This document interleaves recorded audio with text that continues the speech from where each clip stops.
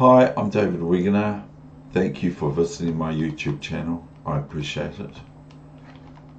Firstly, I want to show you a photo I took of the same beach on the way to Christchurch on 15 May. Yes, that's correct. Tuesday.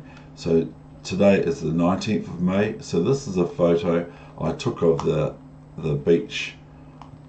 And my first love really is chess. I mean, no, yeah, I'm just being silly.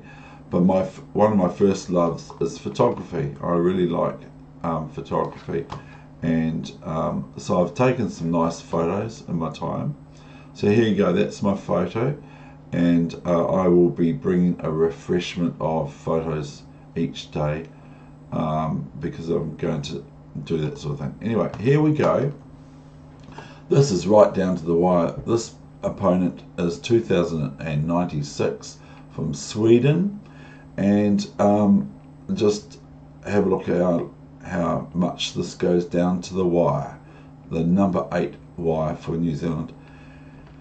So anyway, that photo is from between, it's just past Palmerston on the east coast of the South Island of New Zealand. So very nice place there.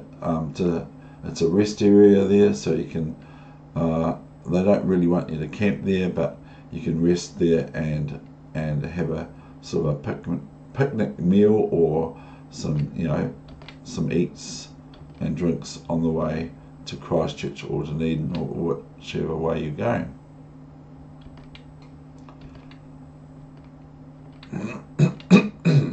So this is quite a long game, so I'm not going to tarry too long. Here, I've just noticed I missed something. Just straight away I've seen it. I played b4. What did I miss? So that's the first exercise.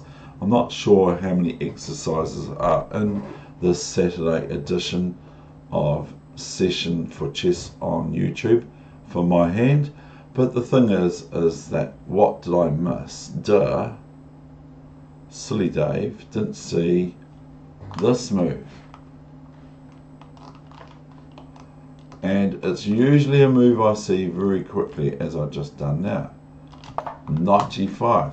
There's no way for black to avoid losing something, and my position is all of a sudden frankly great.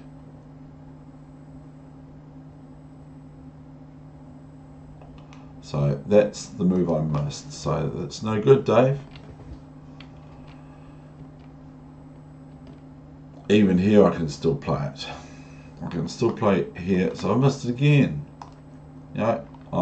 I like to put myself on the time out map when I miss something like this.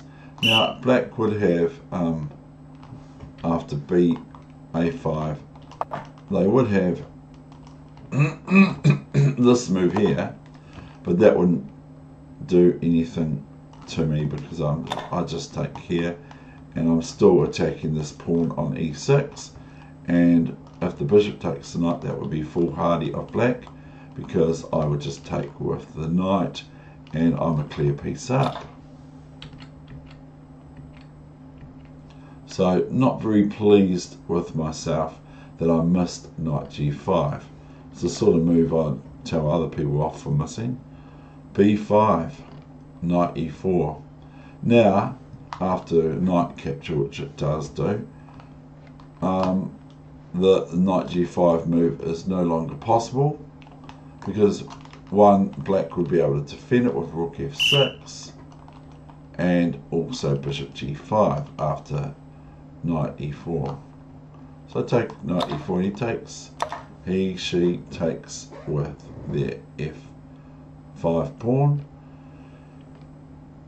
See how feisty my opponent's play is. Pretty sort of like onto it, not wanting to wait around. So this is nothing compared to the way this game goes. So this is good to show you a position that you can struggle in and not even be sure of the result, even towards the end, or right up to near the end. Bishop a3. Now my opponent makes a mistake here by knight d3, bishop e7, queen e7, knight e4. So I've picked up a very important pawn in relatively the end game position.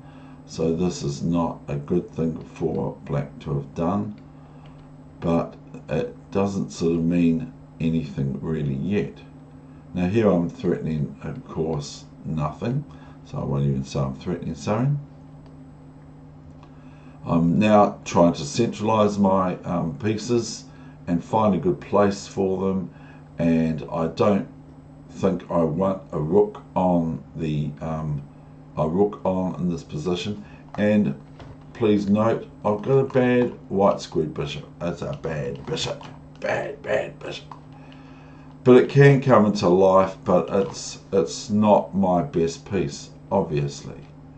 Rook f8 and rook f1. I'm not interested in defending queen and rook sort of ideas. Rook f1, bishop f1, g6, bishop e2, and I've got a wee exercise for you.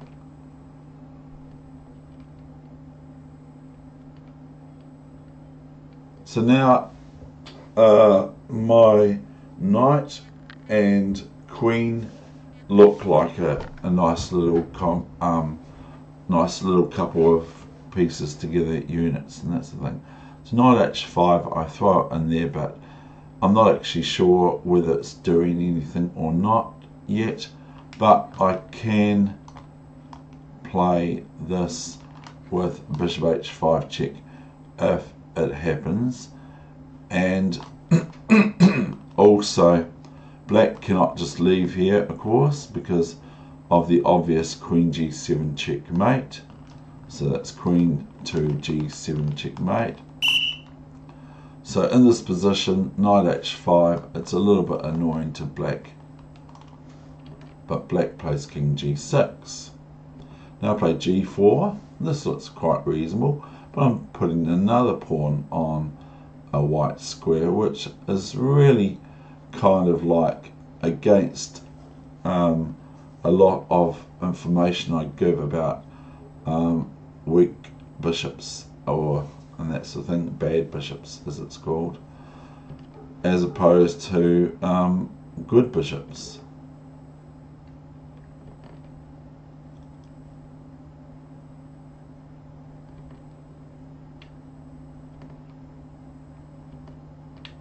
Here I probably should play bishop e4, knight e4, knight e4, bishop e4.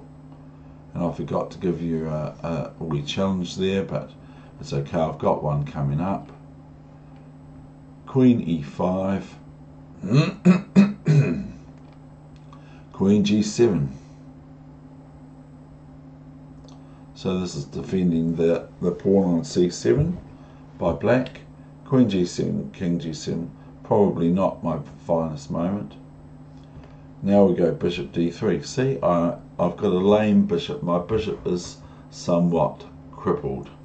So I have to be aware of all these pawns.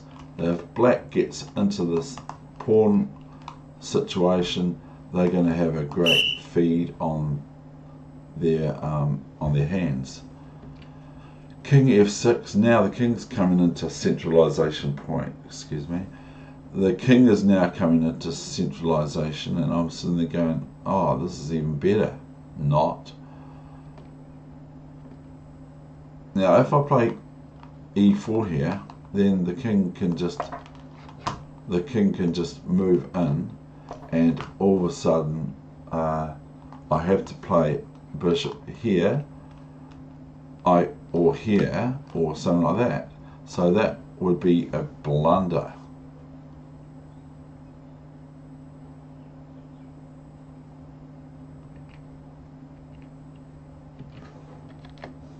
King G3. I'm clutching at straws, I'll tell you. Bishop F5. Now, why don't I just take that? I could just take that, couldn't I? I didn't. But I could just take that. But white has a you know, I'm not sure. I think white's probably in a bad position after taking, but I'm not entirely sure. I played bishop e2, h4, g4. So these pawns look quite menacing, and it looks like white's going to get wiped out. And probably white has a lost position. Excuse me. King here. Wow.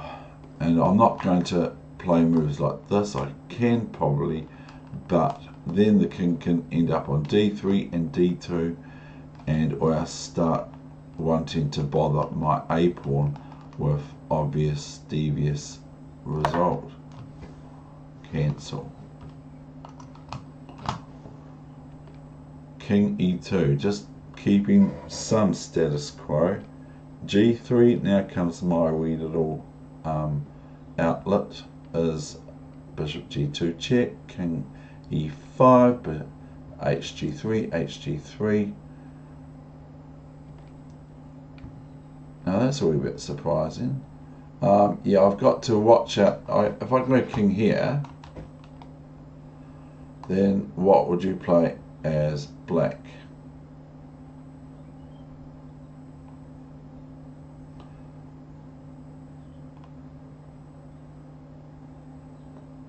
If king here, okay,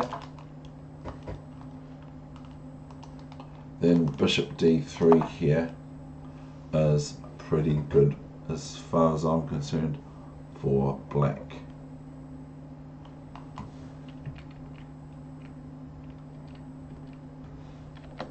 King d2. Now comes a move, bishop e4. What would you do here? So what do you do here for white? How do you defend this? Looks pretty bad for white. Bishop e4. King e4. King e2. This looks really good for white. No, it looks really good for black. Everything always looks good for me. So anyway, now what? g2. Oops. Looks really bad. King f2. g1, queen, check. And if I don't take it, it's going to be pretty bad, so I take it. King e3. Now we reach a wee pinnacle part of this game, which is like you would consider it's down to the wire, isn't it? What next? So this is quite practical and easy and simplistic possibly, but I hope you see it. And so what would you play here for white to and you've got very little time to do it, of course. What would you play for white here if you were in this situation, because you're practically lost, aren't you, for white? If you're white. If you're black, you're thinking you've won. But here we go. So without further ado, here is what I played next. Okay, so it's reasonably simple breakthrough. c5. And so black possibly played their best. King d4, d6. So I've got a runaway pawn that has incidentally helped me by coaching and teaching and doing sessions on chess on YouTube and also the Canterbury Juniors. This has helped me by seeing the basics, because it's good to be able to spot these sorts of things. So here the game is soon lost for black.